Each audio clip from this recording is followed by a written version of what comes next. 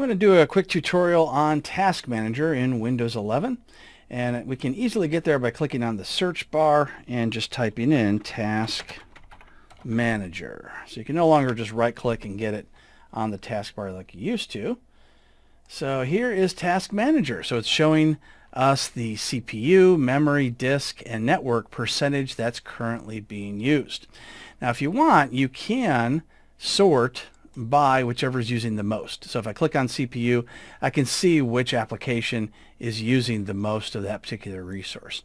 Same thing with memory, etc. There's also some hidden columns we can add in simply by right-clicking anywhere on status and checking the box for anything that's not currently checked, or you could uncheck as well.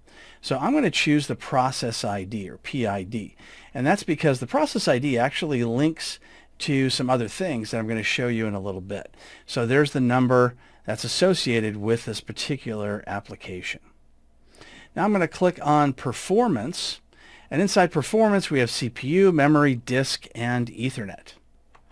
And if you have a wireless card, you'll see a wireless network card as well.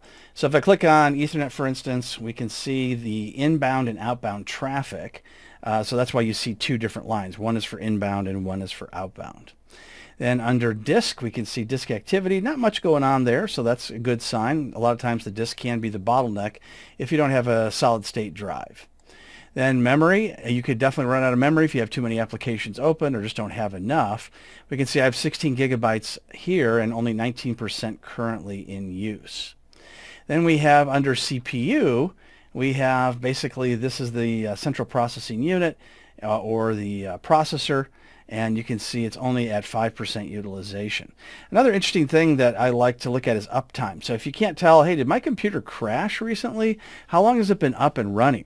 So you can see right here, mine's been up for 5 hours, and that's about how long ago I installed Windows 11 on this computer. We can also see processes, threads, and handles, as well as the speed. So the speed is running at 2.2 gigahertz, and we can see we have one CPU socket, but we have 4 processors on that socket. And another thing of interest you should take a look at is you also have the option to open the resource monitor from here. So if I click on that, it opens up a whole new application, and that gives us more granularity to what's happening with all our different processes. So for instance, with the CPU, it showed me in Task Manager the overall what's being used. But I can go specifically to certain processes and see how much CPU time those processes are using. And the same thing with disk and memory, etc. Now take a look once again, we see process ID. And the process ID here matches the process ID that you see in our processes tab over here. So these are all linked together, and this will all make sense in a little bit. Now I click on app history, we can see all the different applications that have been opened, and if they're using any CPU time, network information, etc. So there's all the app history. Obviously did not open anything exciting. Now we'll go to startup. Now startup, what that does is it can really save you a lot of RAM if you go in here and you turn things off that shouldn't be starting up with your computer, because this is what's called terminate and stay resident. So TSR, in other words. And what will happen is anything that's automatically set to start with the computer will start up even if you don't launch it. So for instance, if I go to Cortana and I choose enable, then we can see when the computer starts up, then this particular application is going to open up. Now the reason for TSRs are so if you do launch a particular application, it will launch much faster if it launches and sits in the background waiting for you to click on it. But it just ends up eating up a lot of RAM, so you don't always want to have that happen. So I can disable that, I can disable that, and now next time I restart, I'll have a lot more RAM available to me because it's not just sitting in the background.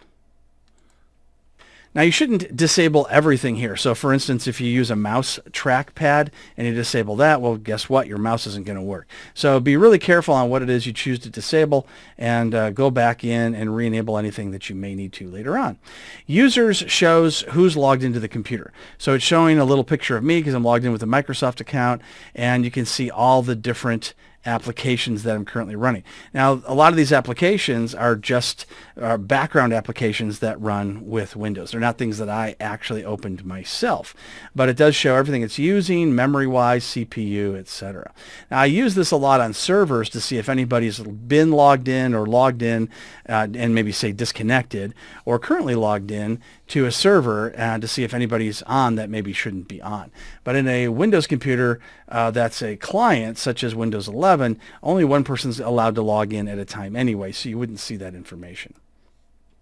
Now I go to details, and it shows me all these executables that are running along with my processes that we talked about earlier.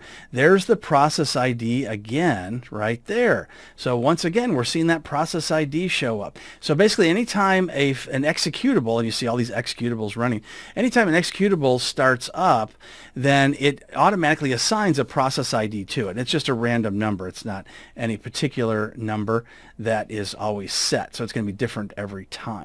And if we go to services, then we can see all the different services that are running as well. So we can see the status of the services. I'll just move those over here. We can see the status, either stopped or started. I'm going to click on status here. We can see now they're running is the status. If I click on it, then they're stopped. So why this is so important, these process IDs, are because sometimes you get a service that gets stuck. You're trying to stop that service, and it shows a status of stopping instead of stopped. Or you're trying to start a service, and it's set as a status of starting instead of running.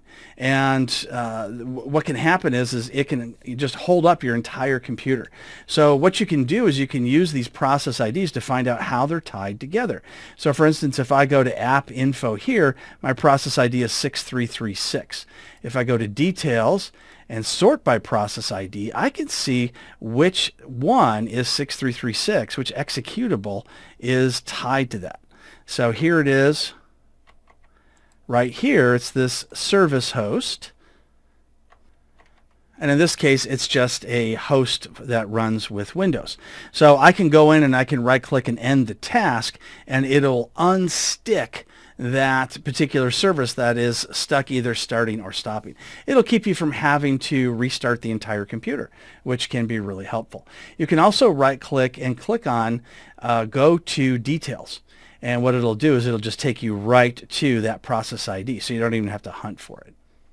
And if I go to Processes, the first tab we looked at, and I right-click, I can choose Go to Details right here.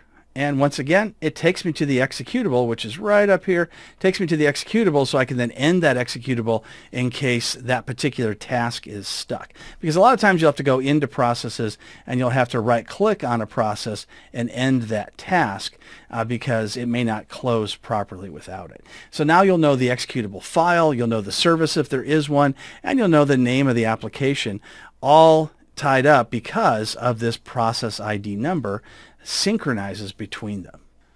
So there's your Task Manager tutorial in Microsoft Windows 11.